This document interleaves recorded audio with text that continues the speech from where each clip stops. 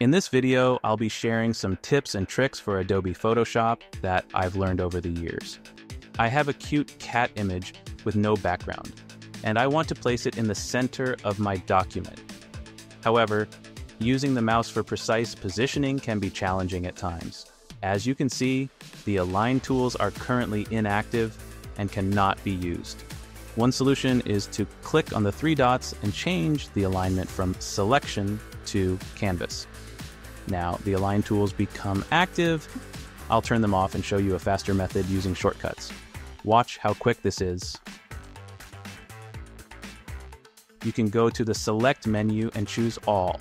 I prefer using the shortcut Ctrl+A, which is easy to remember and works in various software and on Windows. This shortcut selects all the elements. Then you can align the image as you desire, whether it's in the center or on the sides. Finally, quickly deselect everything with Ctrl+D. I find this method to be very quick, and I use it frequently. I have an Apple image that originally had a white background, which I removed to make it transparent. It looks fine on a white background, but when placed on a black background, if you zoom in, you can notice a faint 1 pixel white outline around it. If it were cut from a black background, you get a black contour, not white.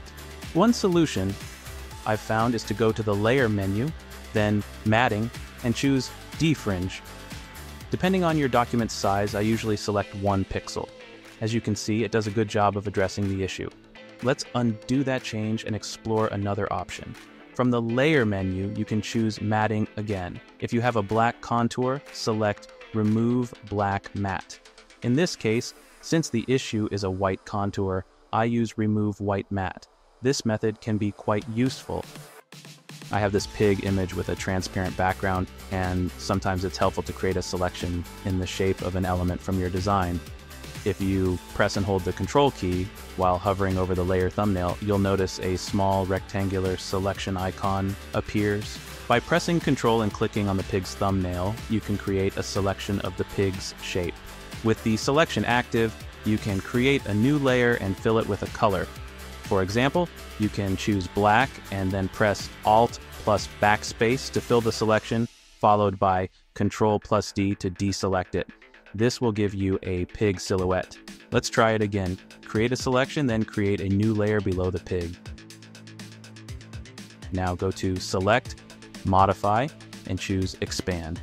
In this case, I will expand it by 15 pixels to get a larger selection. After that, press Alt plus Backspace to fill it with white, and you'll have a sticker design. It's pretty cool, isn't it? I want to save this sticker as a PNG, but I don't want all that extra space around it. Using the crop tool for this can be time-consuming. Instead, you can go to the Image menu and click on Trim. There, you'll find the option to trim based on transparency. When you click it, the document dimensions will adjust to fit your design perfectly. You also have more trimming options, such as choosing to trim only from the top. I have an image of a bird with a transparent background, and it appears to be perfectly cut out from the background. But how can you be sure? One way is to go to Effects and select Blending Options.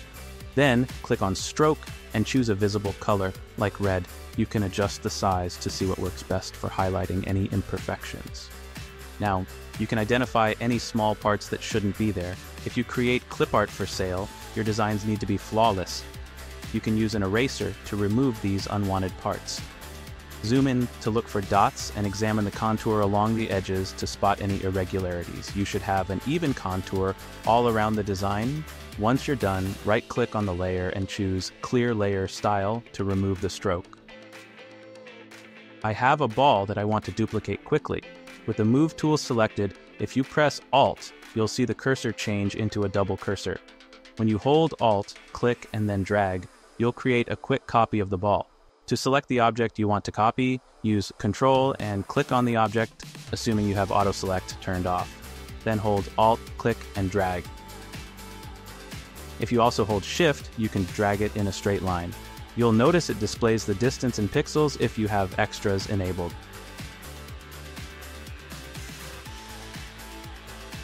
If you already have two objects and want the third to be spaced exactly like the previous ones, you can move it slowly until it shows a distance, such as 69 pixels in my case.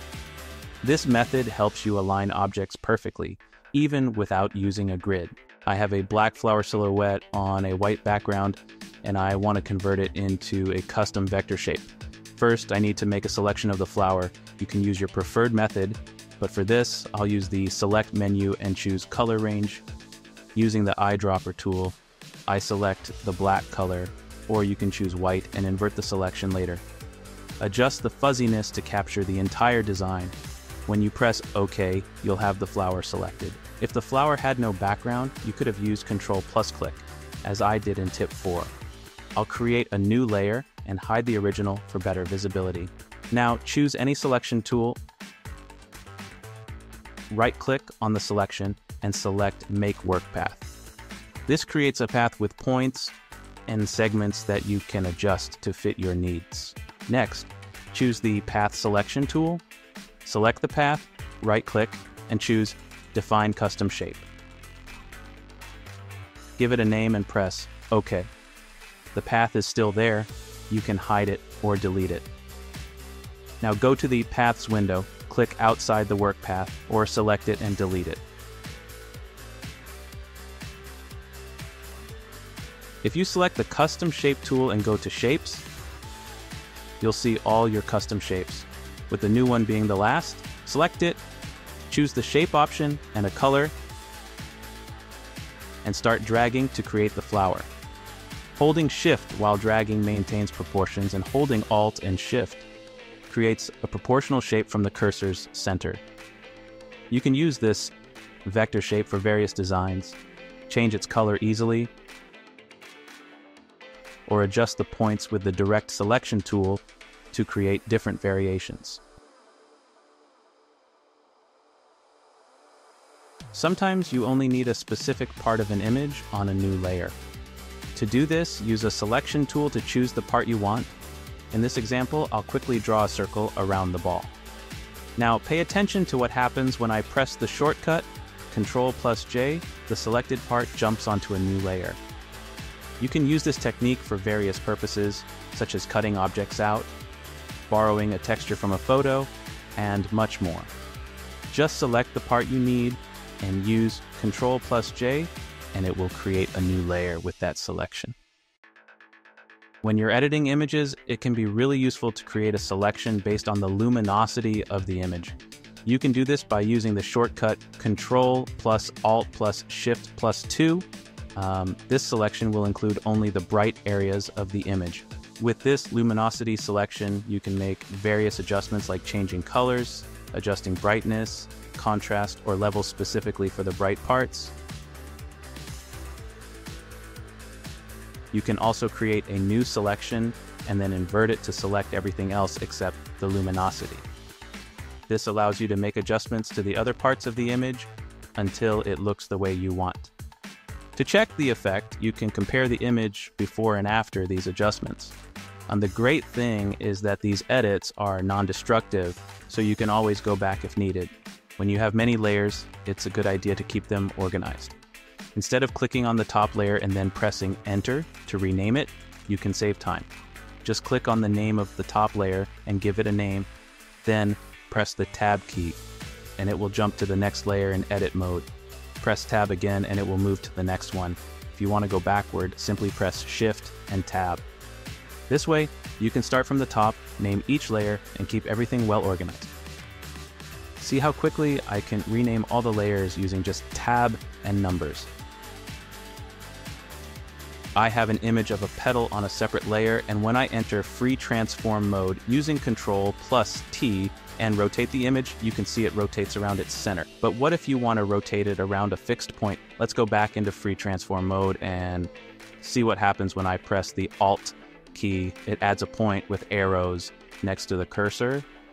Now, if we hold Alt and click once anywhere, it will set a pivot point at that location. So if I click here and then try to rotate, you can see it rotates around that point. You can repeat this by clicking elsewhere while holding Alt, and each time it will set a new pivot point. Now let me show you how this can be useful. Suppose we want to create a flower from this petal. If I move the pivot point close to the base of the petal, I can position the petal where I want the next one to be. When I press enter, it appears in that position, but I actually wanted a copy. To achieve this, we use a shortcut, Control plus Alt plus Shift plus T, which duplicates the last transformation. You can repeat this shortcut as many times as needed to create multiple petals. However, you'll notice that as you go, the image becomes more blurry because it loses quality with each transformation. To address this, you can convert the first petal into a smart object. Now, when you use Control plus T and move the pivot point with Alt, followed by Control plus Alt plus Shift plus T to repeat the last transformation, you'll maintain a clear design. I prefer working with smart objects most of the time, except perhaps when doing digital painting. For the last tip, you can hover your mouse over a tool to find more information about it. You'll notice a play button that allows you to watch tutorials about that specific tool. One tool I wish I had when I started is the search feature. Sometimes you might not remember a tool's name, you only recall a word associated with it. By typing that word, you can find all the tools related to it. The best part is that it shows you where to locate the tool, and if you click on it, it selects the tool for you. But there's more to it. You'll also find tutorials and quick actions. For instance, if I click on the Remove Background option, it will remove the background from the image. If you don't like the result, you can click Revert. Let's try another example, like Blur Background. It may not be very visible on this white background, but it's a helpful feature. That's all for today. Please comment below and let me know which tip was your favorite or if you've discovered something new. Have a great day.